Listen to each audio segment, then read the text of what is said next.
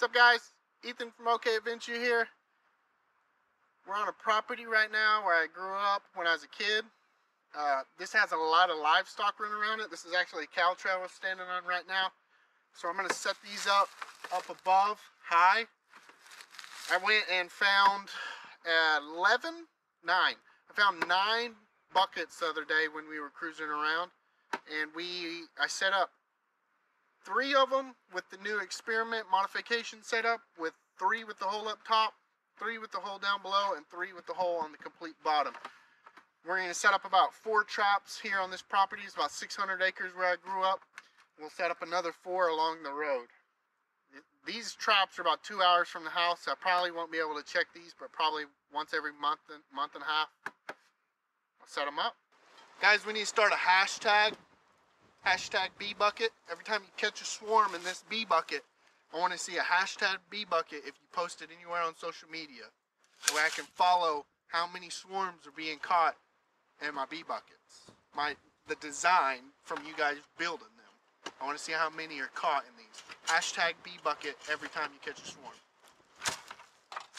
Guys, this is the original one from the video. If you guys seen the video of the bee bucket, this is the original one right here on the homeland where I grew up.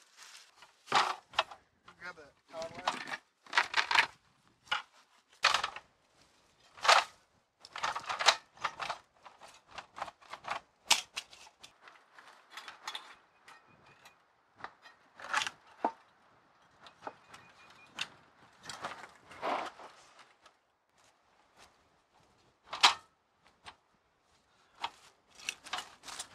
Hashtag bee bucket.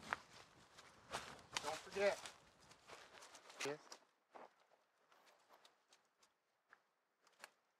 Yeah, they're all up in here. Yep. Look at all of them. Yep. There it is, guys. It's a good way to indicate if there's hives in the area.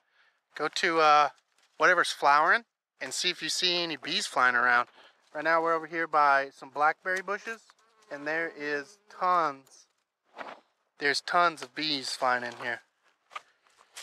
And I'm setting my swarm traps up periodically across this property. Hopefully we'll catch some. Oh.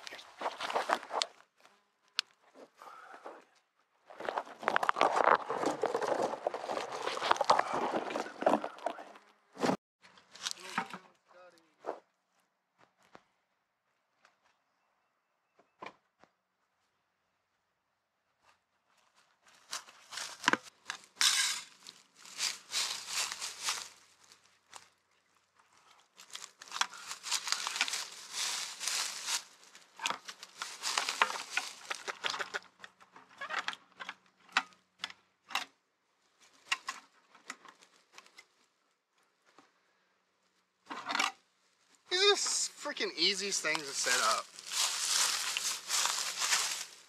Even a 3-year-old could set these up.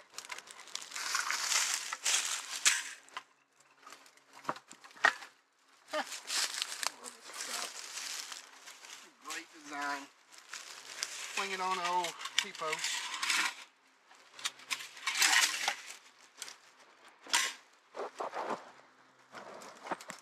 Some old tar wire on her. Hey guys, check out this bee bucket. This one was completely broke all the way around, completely snapped. Went ahead and duct taped it around to hold it together. It's pretty solid now. We're gonna set this one out. Even if they're broke, you can still use them.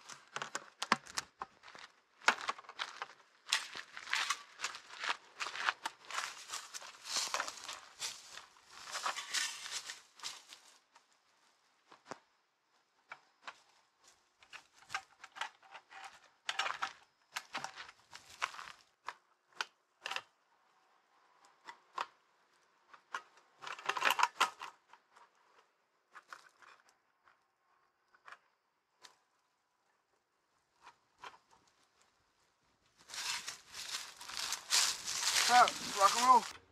Little 1 gallon. See if it works.